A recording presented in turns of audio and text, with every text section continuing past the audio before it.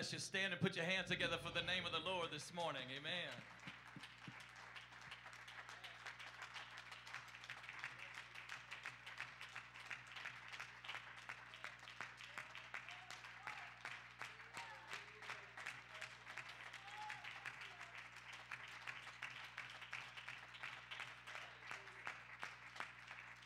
All right, shake somebody's hand around you and say, get ready for the word of the Lord this morning. Amen. You may be seated today after you do that. God bless you. All right, God bless you. We're going to the word today, and we're going to continue studying about I am Jesus, the statements that he made. He said 7 different I am statements in the book of John. He said, I am the way. He said, I am the truth. I am the life. He said, I am the gate, I'm the bread, I'm the resurrection. He also said, I am the light of the world. He said, I am the vine, and those that remain connected to the vine shall have life. This morning, we're going to study the part that Jesus, the Word of God says, the Lord said, I am the good shepherd in John chapter 10, verse number 1. I am the good shepherd, and the good shepherd lays down his life for the sheep. Aren't you thankful to have a good shepherd in your life this morning? Amen? Now, there's something to know when he makes the statement. Now, this seems like an old statement, and you've heard it all your life. But there's something that you should know about the statement when he says, I am the good shepherd. There's an implication here that you might be missing. And the implication is this, is that there are other shepherds that are not good. And that he is the good shepherd. He's pointing the difference between what he is and what the other shepherds are. And he's implying to us by saying, I am the good shepherd, he's implying that there are things out there that will hurt us. There are things out there that will destroy us and that are waiting. In fact, one scripture, his word says, even more than the implication, he says that there's a lion out there that is seeking whom he may devour. Speaking of us as a flock and as a sheep. John chapter 10 verse 1 says, I tell you the truth.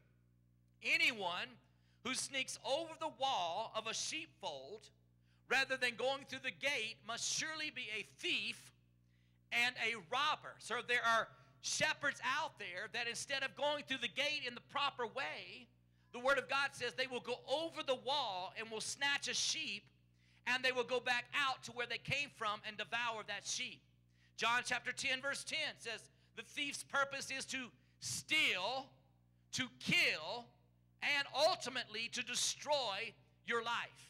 I mean, know that there are things out there. They're not just out there to get you involved in things for a temporary basis.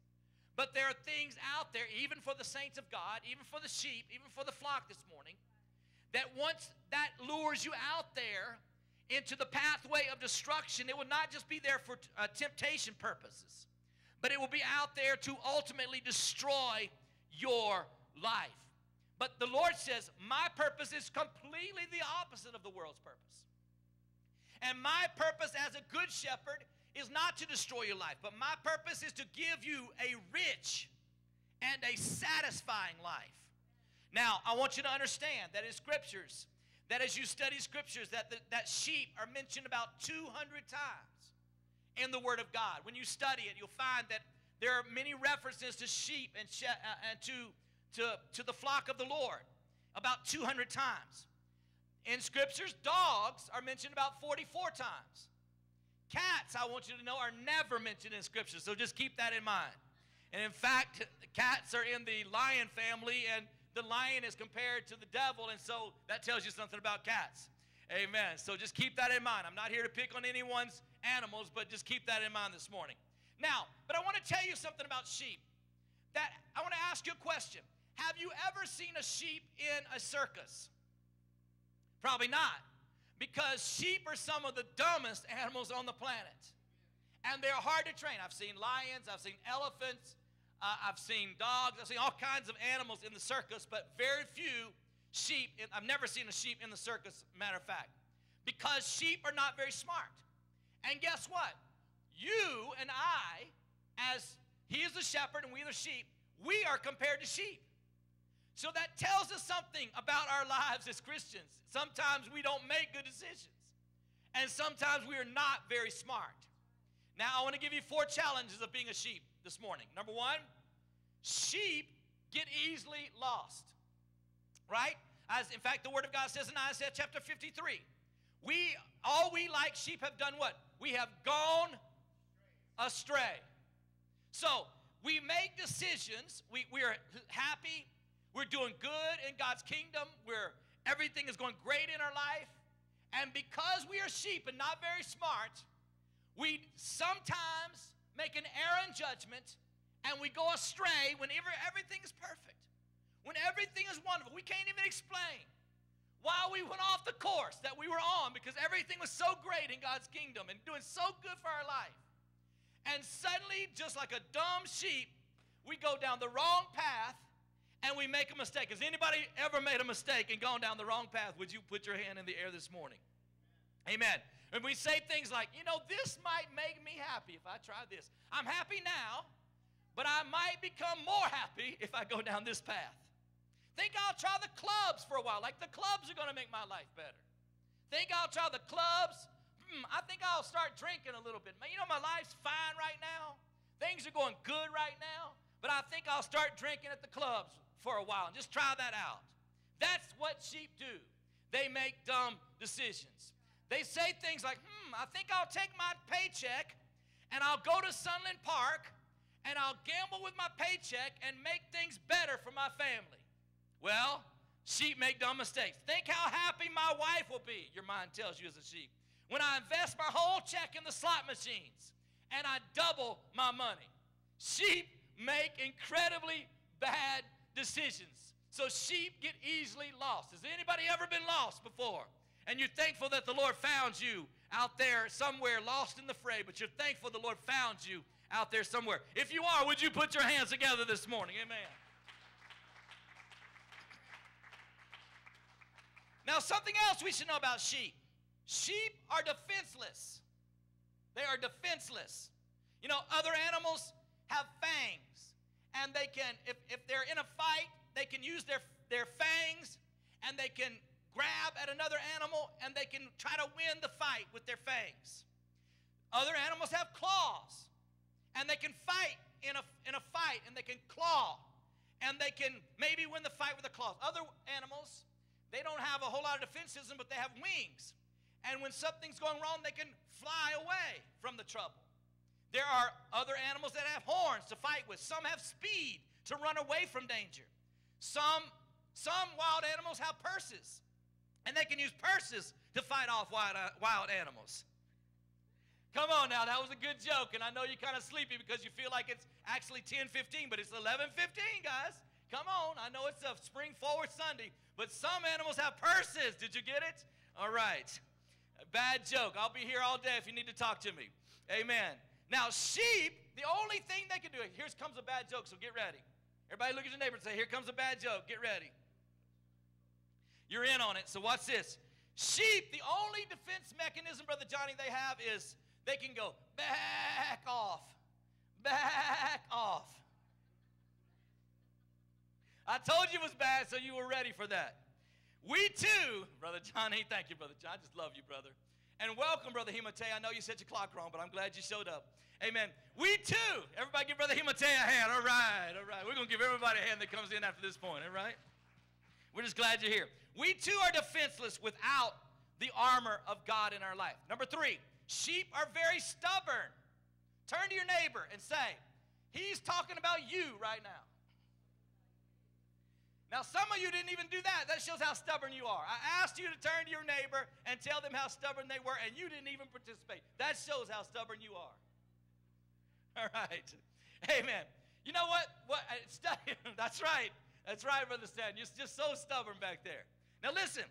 Sheep are so stubborn that when they're caught in the rocks, they don't have a reverse gear.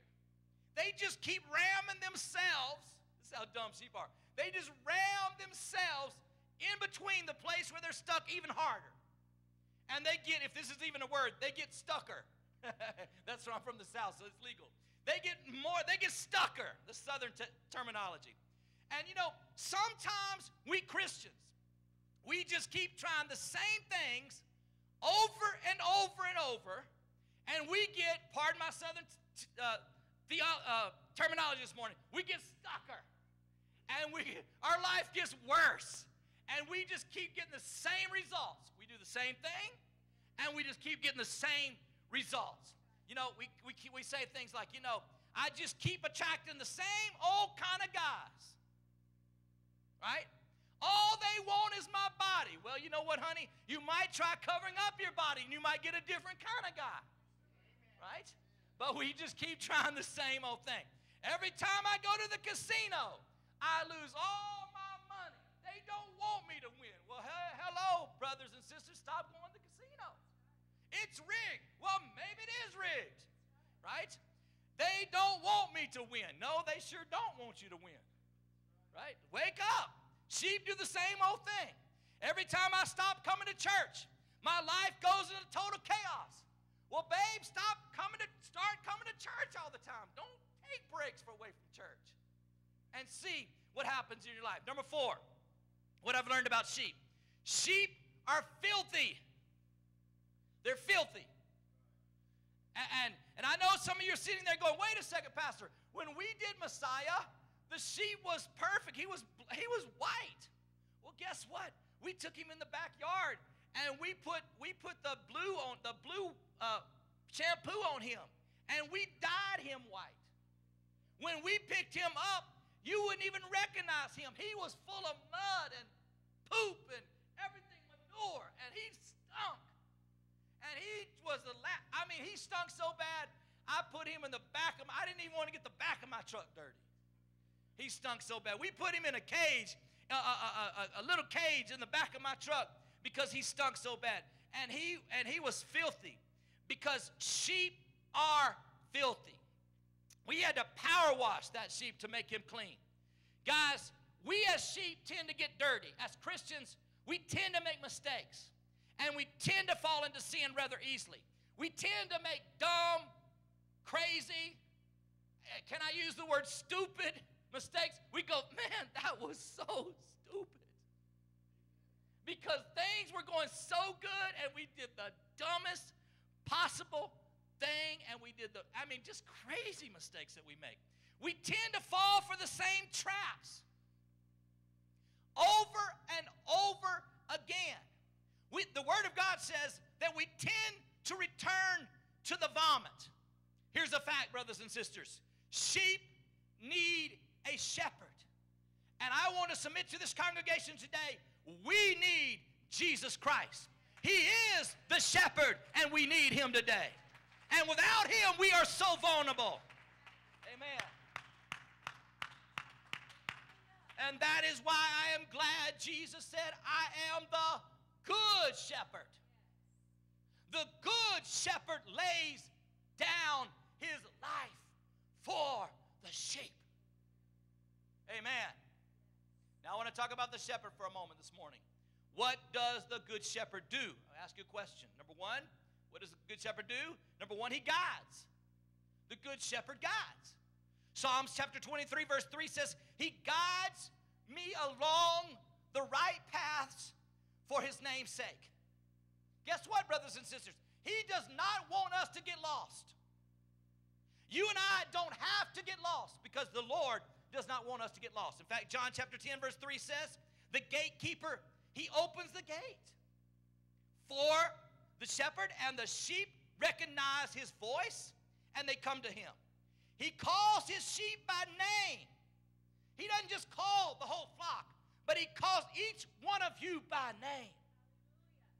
He knows your name and leads you out. Verse 4, after he has gathered his own flock, he walks ahead of them, and they follow him because they know his voice. You say, well, Pastor, I don't recognize his voice. I don't recognize his voice. Now, let me tell you something. Let me give you an illustration this morning. If there was 100 women in a room, and they were all talking, because we know they would be talking, because that's what women do. They talk 30 times, 30,000 words a day, and men use 15. That's the statistics. And 100 women were in a room talking.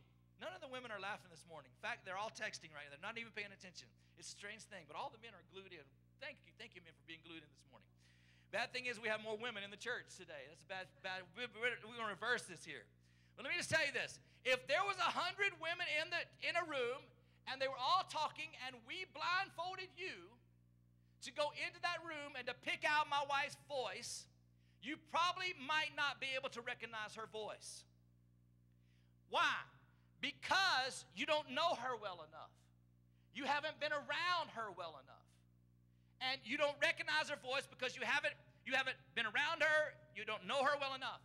But if you would blindfold me and walk me into that room with 100 voices, women voices, I would instantly be able to pick out my wife's voice. Why? Because I know her, and I've been around her a long time. I have an intimate relationship with her, and so that voice is very familiar to me. And what I'm saying this morning is this: if you don't know the voice of the Lord, it's because you haven't been around him enough. You don't know him well enough. You haven't been intimate enough with him. But he's willing, he wants to know you. He wants to have a relationship with you. He is willing to he laid down his life for you. He wants to have a covenant relationship with you this morning, to know his voice. Amen? The Word of God says he calls his sheep by name. Amen. A pastor friend of mine, amen, you know, it's hard sometimes as a pastor. And he has a rather large church. And he said one day he was out in the foyer, and he had met this one particular girl months and months before. And he said he's terrible with names, and he always gets this fear that he's not going to be able to know their name. And so this one particular day, this girl came up to him in the lobby before church, and all of a sudden, God just put her name in his mind. And it was something like Sarah, and he just, out of nowhere, he said, "Sarah, how are you doing today?" And he said she just stopped in her, she was about to walk past him, but she just stopped in her tracks and turned around. And he says, "Oh, no, I probably don't have her name right, and she's going to turn around and correct me." And when she turned around, big old tears were rolling down her cheek. And she said, "Pastor, I just want you to know that I was coming to church one more time, and I was going to take my life after today. But I wanted to give the Lord one more time in my life. And when you called my name, I realized that if you know my name with a big church like this, then I know for sure that the Lord knows my name. And I believe that the Lord loves me so much." Amen. Amen. The Lord knows your name, and he cares for you. Number two, he provides. He provides. The Bible says in Psalms 123, it says, "The Lord is my shepherd. Let's say it together. I lack nothing." I lack nothing. There is not one thing that if you're a child of the Lord that you lack today. You've got everything that you need in your life. You ought to praise him and worship him this morning. Amen.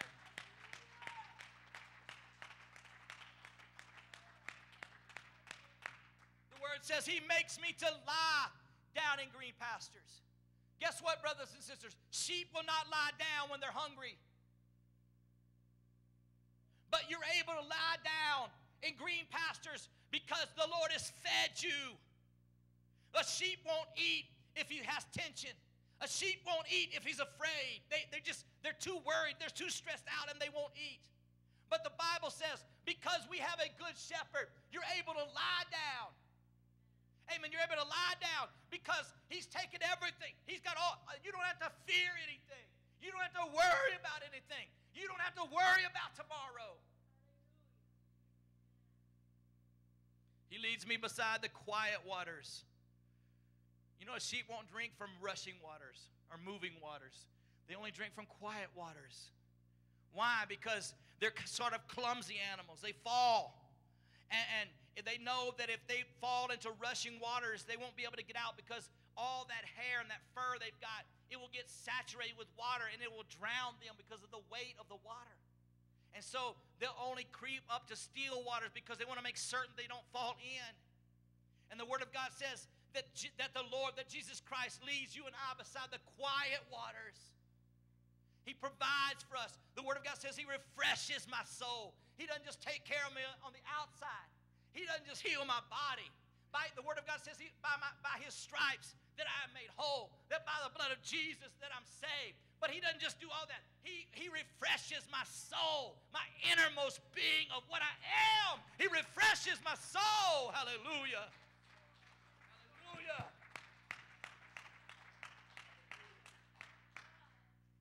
The Word of God says that the shepherd corrects. He corrects. And this may not be good news to you at first, because you may not understand what correction really is. But the Word of God tells us that we should be thankful for correction. In fact, Job, the Word of God says in chapter 5, it says, blessed is the one whom God corrects. So I am blessed when God corrects me.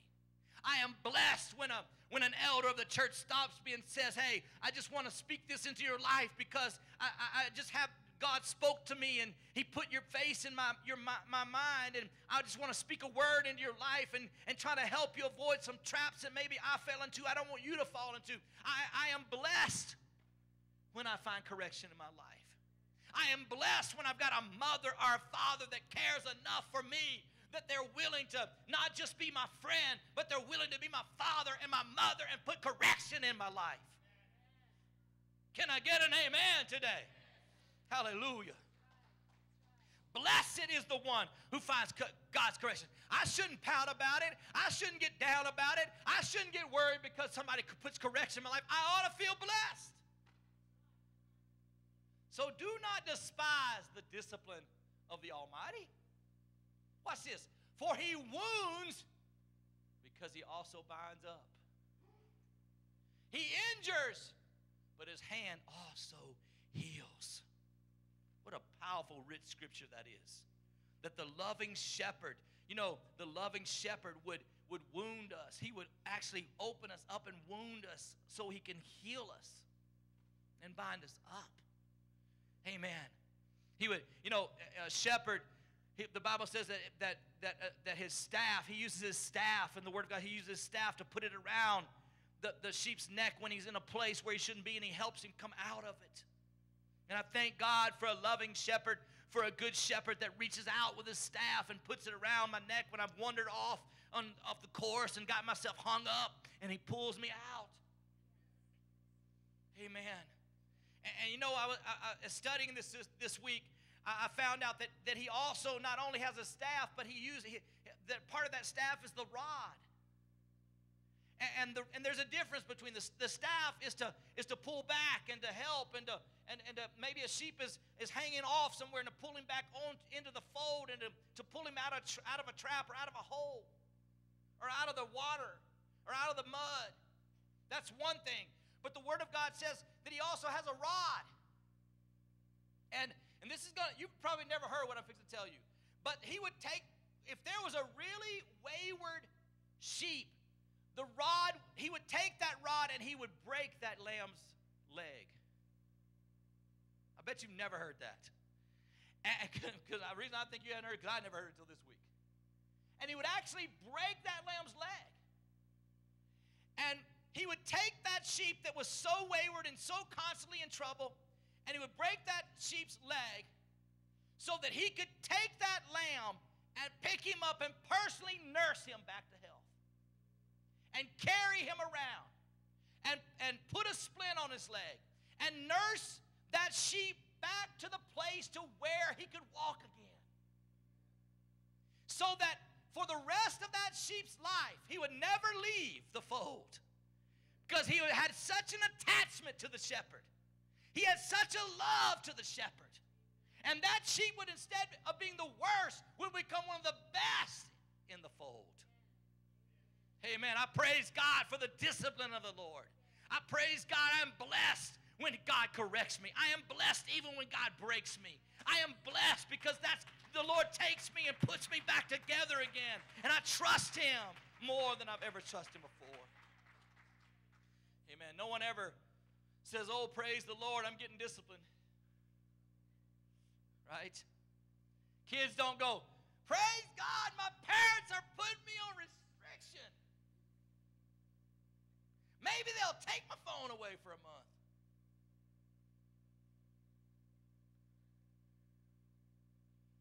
Well, be able to talk to them for 1 whole month. That's awesome. No one ever does that. But the word says you are blessed if God chooses to correct you. Hebrews 12:11. No discipline seems pleasant at the time, but rather seems painful. Later on, though, however, it produces a harvest. Somebody shout harvest. Of righteousness and peace. See, that's the key, guys. That if you get discipline in your life, and that's the thing some kids miss out. I'm not here to preach about kids this morning, but that's why some kids are so miserable, and they're 18 and they're miserable and they want to end their life and they're on drugs and they got all kind of mess happening in their life. It's because they never got this. And the word says no discipline seems pleasant at the time, but painful. I want you to know, I understand this. I relate to this. You know, I've said this often, but I've got whipped. Actually, it was whooped in the South 5 times. One of those I did not deserve. My dad whipped me for something I didn't do. And every time I try to tell him, he'd whip me harder. And to this day, I never corrected. I never told him, Dad, you were wrong that day. I never, and unless he gets the tape. Because I figured that probably I got away with some that I should have gotten. But I want you to know, after that 5th whooping, I didn't need any more.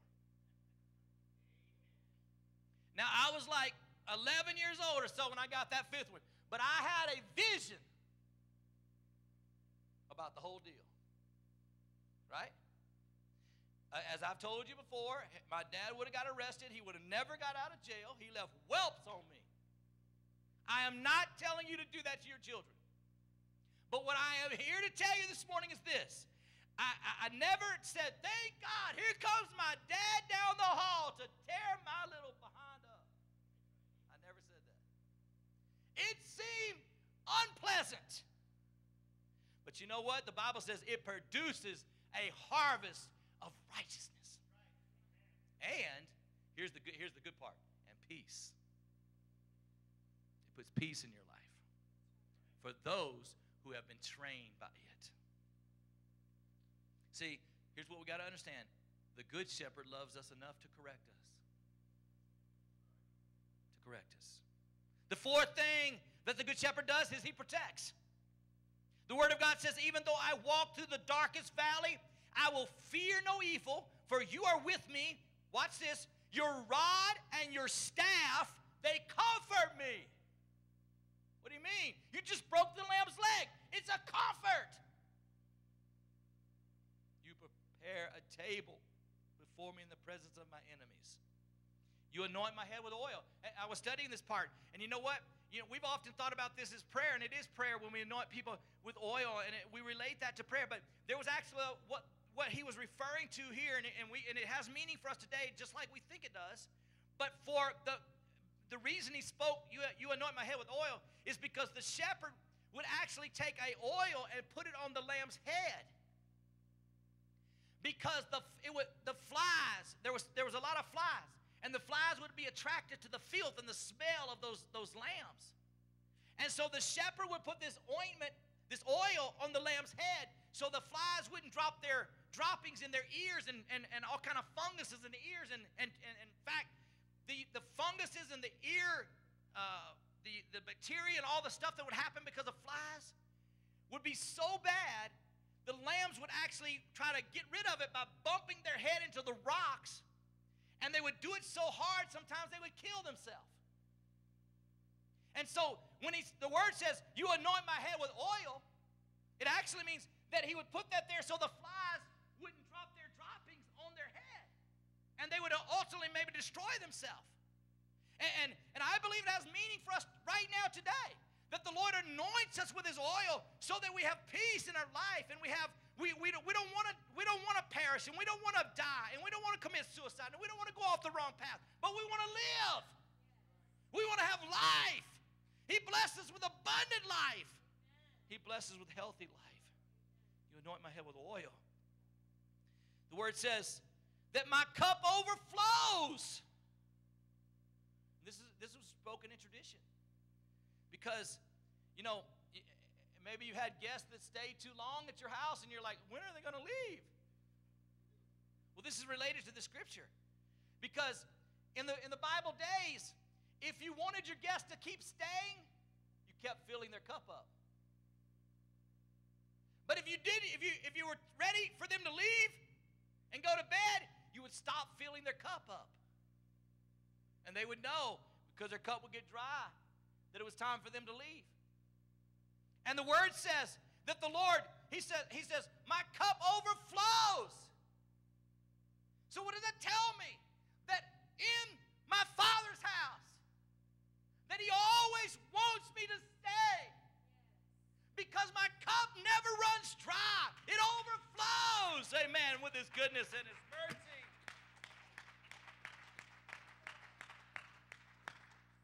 In fact, the word says his love will follow me all the days of my life, and I will dwell in the house of the Lord forever. The word of God says that the good shepherd will leave the 99. He will leave all those that are safe, and he will go after the one lost sheep. What does it tell me? What does it tell me this morning? That he's pursuing me right now. That he's after you and me right now. That he loves us enough right now today to pursue us. And I want you to stand with me today, and I want to give you one last little story today as we close. There was this professor in a Bible college that was able to recite the 23rd Psalms. And he, when it was his turn, he said, I'm going to recite the 23rd Psalms. And he did it with such eloquence. And he got before the class and he says, I'm going to do it, and then I want you to do it. And he got up there and he said, yay, though I walk through the valley of the shadow of death. And he had such pronunciation. And it was so awesome. Yea, though I walk through the valley of the shadow of death, I will fear no evil. Thy rod and thy staff, they comfort me. And he did it with such elegance, and he put the pronunciation so properly, and it was so dramatic that at the end of him chanting the 23rd Psalm, the whole class clapped for him. And then he pointed to a shy young boy on the first row. He says, all right, it's your turn. And the young boy was so nervous and so scared. And he started trembling, and he began to recite the 23rd Psalms, and he could barely say it. And he was like, yay. And he would stutter, though I walk through the valley of the shadow of death. And he was so emotional, and he was crying. He says, now you're always with me, Lord. And he didn't even get all the words right. And he said, and though I go through all these things, you're with me in that rod and that staff. And he would break down, and he was emotional, and it was almost pathetic. But it was so moving that at the end of him chanting, reciting the 23rd Psalms, no one in the class clapped. But everyone in the class was crying because of how dramatic it was in the emotional way. And the professor made an emphatic statement. He says, I know the Psalms, but he knows the shepherd.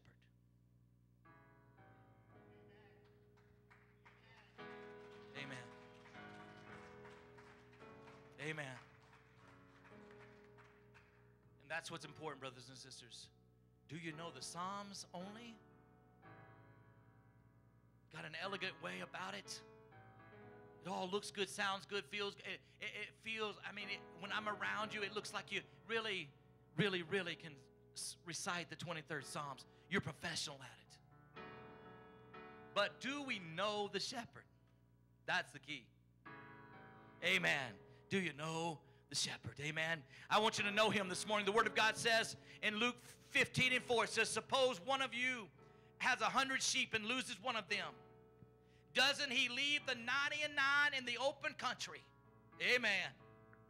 And go after the lost sheep until he what? Finds it. And when he finds it, he joyfully puts it on his shoulders. And he carries it back home. Amen. How many want to go home to the Lord this morning? Amen. Would you come and gather with me to the front of this church today? God bless you.